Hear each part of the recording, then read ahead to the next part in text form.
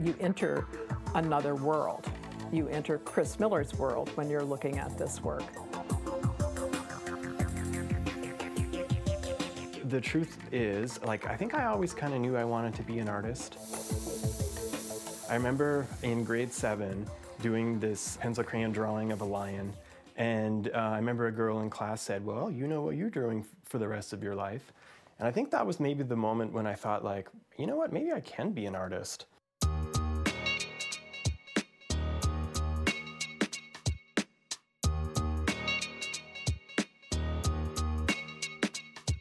Everything he soaked up as a kid, watching television, going to the movies, reading comic books, playing Dungeons and Dragons, all of that somehow informs the background of his work.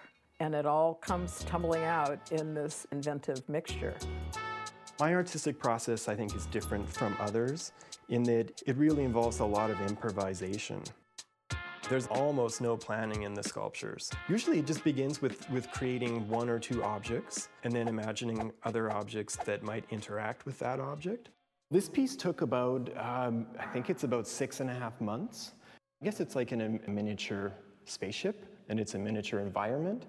These things just grow and grow and grow until at some point there's kind of a natural place to stop. I contacted the Art Gallery of Alberta for their RBC New Works Gallery. I thought it was time that Chris had a solo in a public art gallery.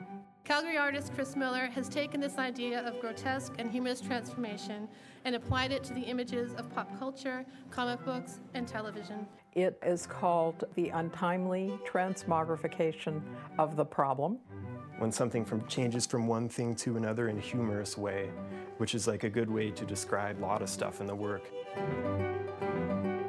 The idea of the exhibit is basically to show the transition between two-dimensional painting that I started out making to fully very complicated sculptural works. It's a wonderful exhibition that really looks at how an artist can look at the world around him, at pop culture, at television, at cartoons, but use it to create his own world and his own stories and his own universe.